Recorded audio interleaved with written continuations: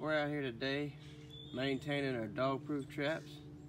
We're getting pretty nasty, so brought them home, give them a little TLC. Seen a lot of different ways you can do it. Some other people soak them in vinegar and all that, but I found it works good for me. A little pressure washer. I stick them in that board because if you ever try to pressure wash anything on grass and dirt, it ain't pretty. That solves that problem. I'm just getting them completely clean.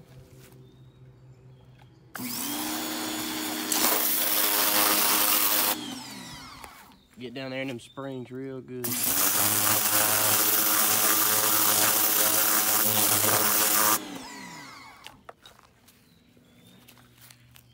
ain't really got that many to do. Got some hanging on the fence over there. But yep, get them real clean. Get all that look and mud off of them.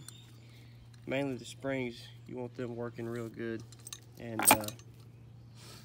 after that, I'm gonna let them dry. I'm gonna put another coat of paint on them, or a coat of paint. I put these out straight from the box without doing anything to them.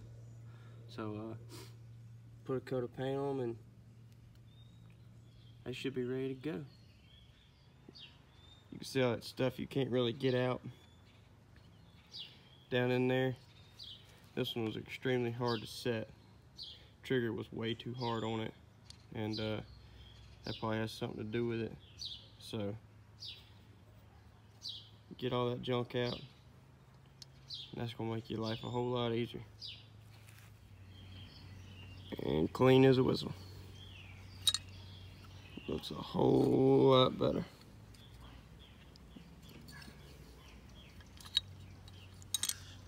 Pressure washer, quick and easy.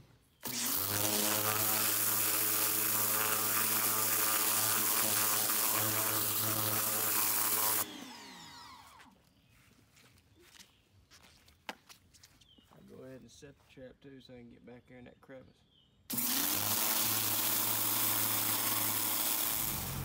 All right, got them all cleaned up.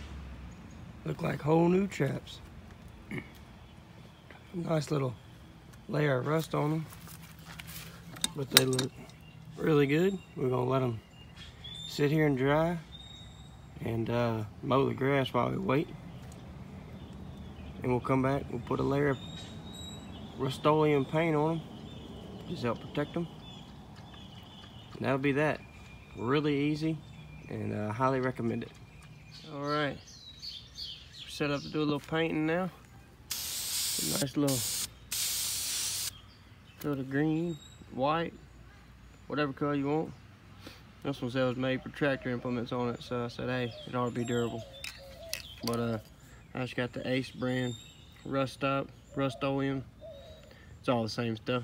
Just depends on how much you want to pay. This is $4.99, so give these a little quick coat and see what they look like. Alright guys, here's the final product. Little air bubbles, that ain't no big deal. That looks a lot better. Springs will be protected. Everything still works completely fine.